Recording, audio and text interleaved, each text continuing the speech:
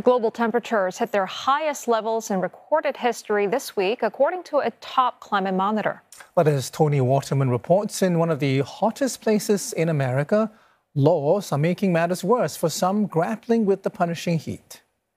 We're going up to 37 today, and it's really hot. It is, absolutely. And as you mentioned, we're not even at the peak heat of the day. Matt Gonzalez has worked in construction for 25 years and knows firsthand just how hot it can get in the middle of a job site in the middle of summer. What is your hottest day that you remember? It was about 106, 107 degrees. You know, we're working with steel, iron, aluminums, glass. All of these things retain or reflect heat. If you're pouring concrete on those elevated surfaces, it can easily reach 117, 130 degrees. That's 54 degrees Celsius. Add to it gear like helmets, tool belts, and long-sleeve shirts, and it can make for a deadly combination. But for decades, there's been no statewide regulation on rest breaks to keep workers safe. So the liberal cities of Austin and Dallas took matters into their own hands, passing local ordinances requiring 10-minute rest breaks every 4 hours so workers can drink water and get out of the sun.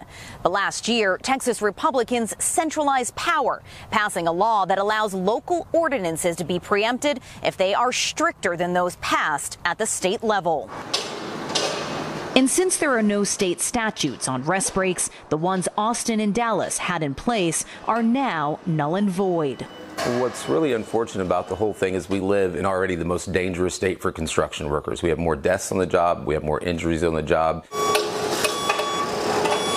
According to the U.S. Department of Labor Statistics, at least 42 workers across all sectors in Texas died from heat exposure between 2011 and 2021.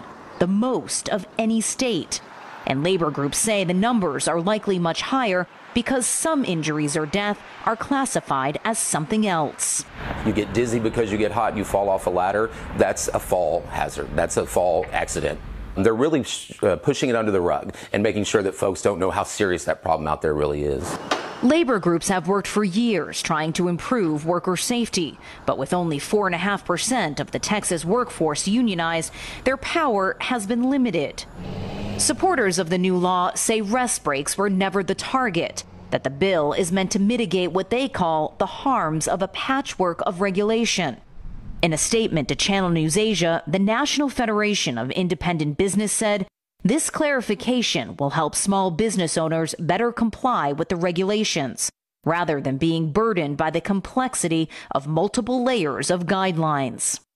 Other supporters say the fallout has been overstated because employers will continue to provide breaks for their workers even if they're not required to, and to meet the standards of the Occupational Safety and Health Administration, known as OSHA. Let me tell you, if you had a roofer in the middle of the Texas summer working for 4 hours and only getting a 10-minute break, OSHA, I guarantee you, would come down incredibly hard on them because that is not a safe environment. The cities of Houston, San Antonio, and El Paso have sued over the new law, and a lower court declared it unconstitutional last summer. But it was immediately appealed by the state and remains in effect as the case works its way through the courts.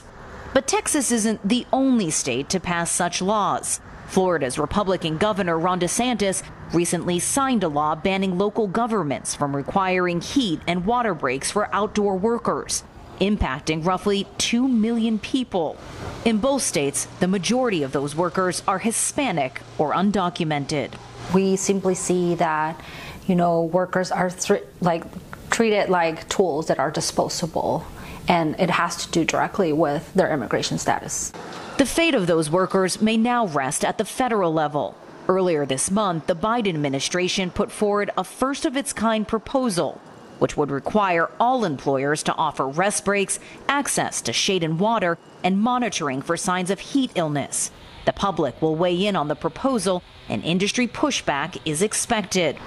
Still, many see it as a step towards uniform regulation and protecting tens of millions of workers from excessive heat, which is forecast to grow more intense by the year.